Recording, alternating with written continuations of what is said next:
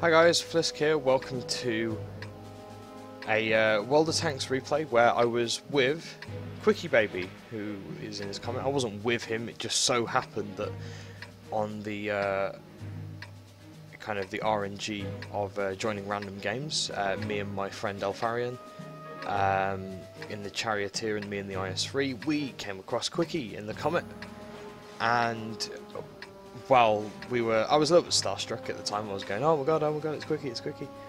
But yes, Quickybaby. So I'm going to let it play out via my view, so you'll see what I'm looking at, what I'm aiming at, and I'll just talk you through what happened. And afterwards, I'll show you the post-match stats. And basically showing you why you need to support your teammates. And by this I mean, me and Quickie supported each other. I don't know what he was thinking, but I was trying to support him. And the end damage that we did and what we managed to do showed that if the rest of our team hadn't derped, we might have been able to do something. First things first is I am going to fix the sound, because with Gnome Father's Gun Sounds mod, it does the volume thing that I've mentioned in previous videos. Around that comment we have a chance of winning, so obviously someone else noticing, and I said Quickie is here, everyone look good. Unfortunately, our team B1 and B2 did not do, and the J Panther 2 and D1 didn't do very well. So my friend going in his Charioteer in the centre. Right, I'm going to change that sound now before your ears die. Change. Cool, there we go. Right. So still watching in my view, and I try and get a shot on the Chaffee, it's not happening.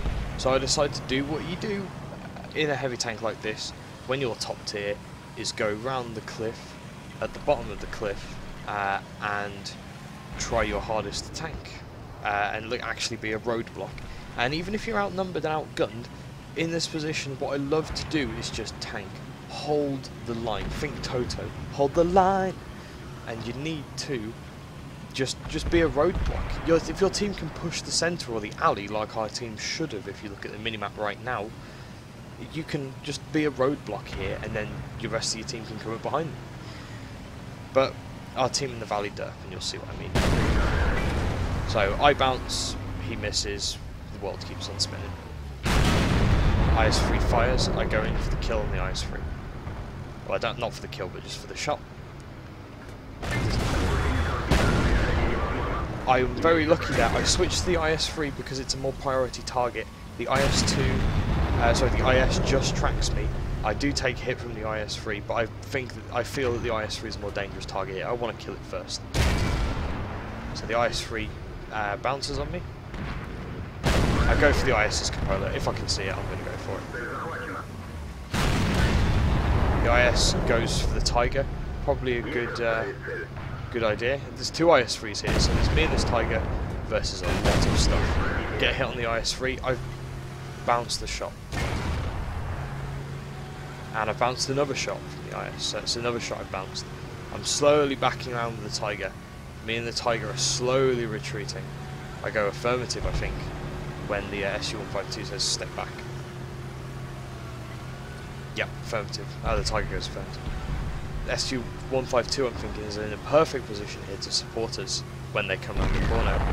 And he fires, and I look because, well, no damage, so he must have fired heat maybe against that IS. Go for the cupola shot on 112, snatch it, don't really get a hit in. Probably should have aimed a little lower and fired a little later. Meanwhile, Quickybaby has got onto the hill in his Comet, and their Chaffee is dead. Their Speerpanzer 1C is down at G3, and not very good position for a light tank on this map who should be trying to contest the cliff. But as you'll see, as our valley team have pushed, as you will soon find out, that Speerpanzer 1C is probably the reason they win this game. So, sorry, spoiler alert.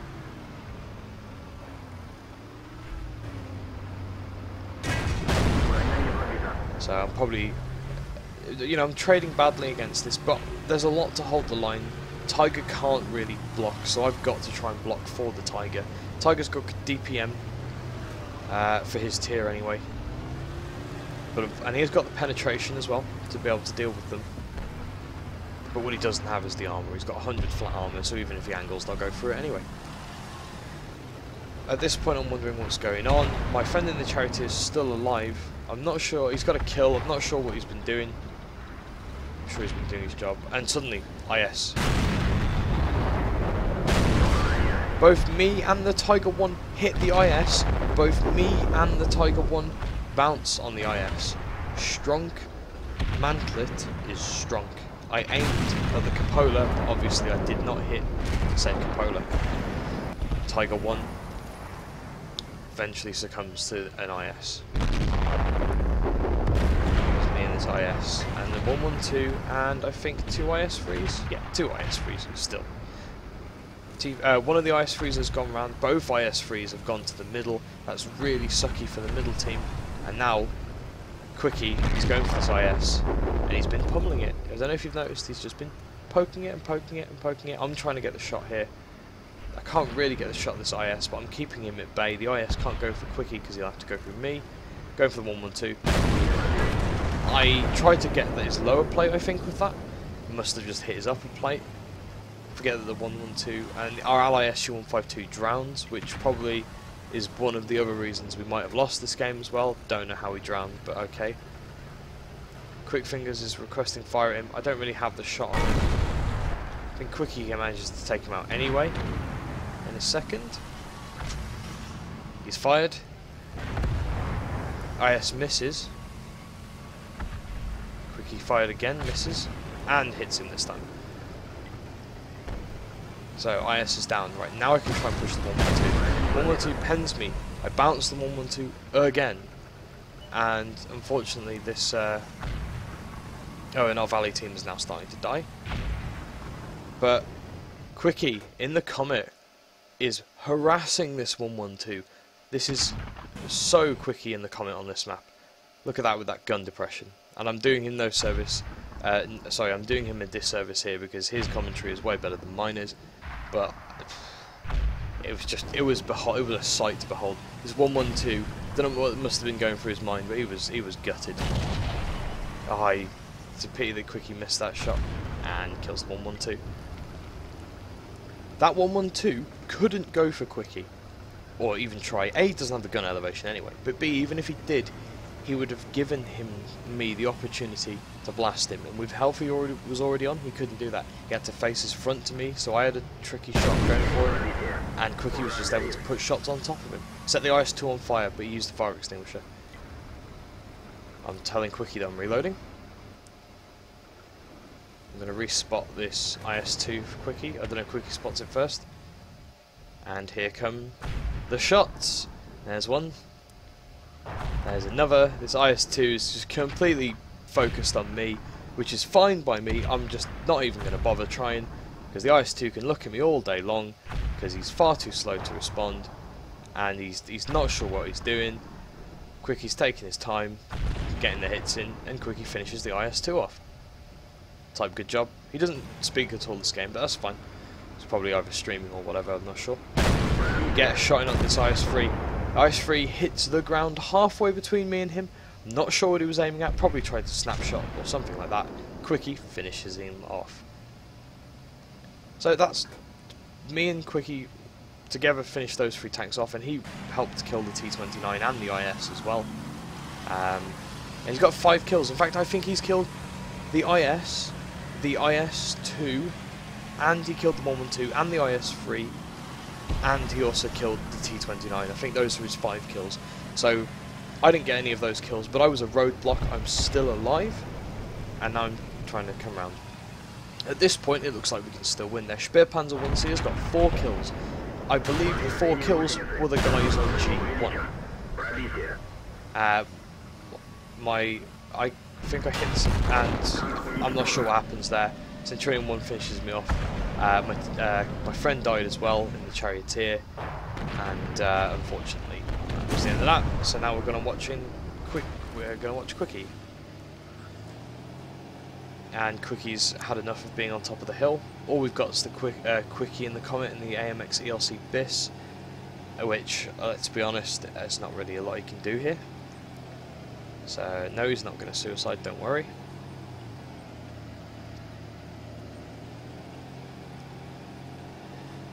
Sperpanzer 1C has got 5 kills, the Centurion's coming in. Comet versus Centurion 1, I know who my money be on, even if the Comet is done by Quickie. But I think Quickie's loading premium here, I'm not quite sure. Quickybaby out.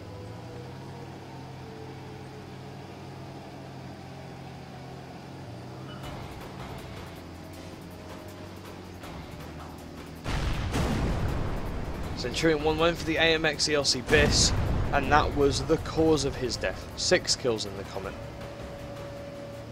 But they're capping. With 1 minute to go, he can't get there in time, really, I don't think anyway. But even if he could, he's massively outnumbered. Incoming, the Harbinger of Death for the enemy team, even though Quickie's got Harbinger of the Apocalypse on his turret.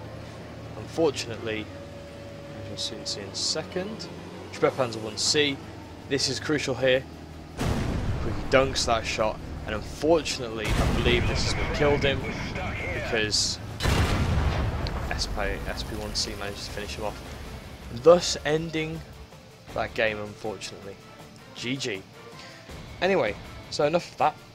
Now to show you the stats. So, we just have a look at what happened here then. So, IS-3, as you can see, it did some damage here. Now, unlike the World of Tanks UI, this website doesn't show you the damage blocked by armour individually on here at the moment. This 112 though, I hit him but never damaged him. So there you go. And I detected a little bit of damage to the chaffee, but it looks like I didn't do too much, you know. Just some module damage and some actual damage. Decent amount of experience and money for a defeat at tier 8. I'm just going to move this so it doesn't look like I'm looking to my left. So a team score. So if we do this by experience, obviously Quickie in the Comet, 1,797 base experience on a loss, which was fantastic. And I go 573. But here's the cool thing, he gets fire for effect bruiser, duelist, high caliber top gun. I get fire for effect. But in his Comet he does 4,805 damage, which was phenomenal. I did a respectable almost 3,000 whilst holding the line. If I look at the detailed report for myself, hits received, damage blocked by armor 1,560, which I feel was a good amount. Hits received 11, so non-pens 6. I tanked as hard as I could, and obviously as you can see there, 2,836 damage, 13 shots fired, 12 hits, 7 pens, so a lot of bounces really, a lot of extra damage I could have got. Maybe I could have tipped the game in our favour as well. Didn't travel very far, but didn't need to. If I look at Quickie, hits received, damage blocked by armor, so he did damage some shots. I think he damaged one alpha. So that's 390. So that's one of the 122 mil guns from one of the Russian vehicles or Chinese vehicles. He did 440 from more than 300 meters, so a bit of sniping, but obviously the most of it from less than that.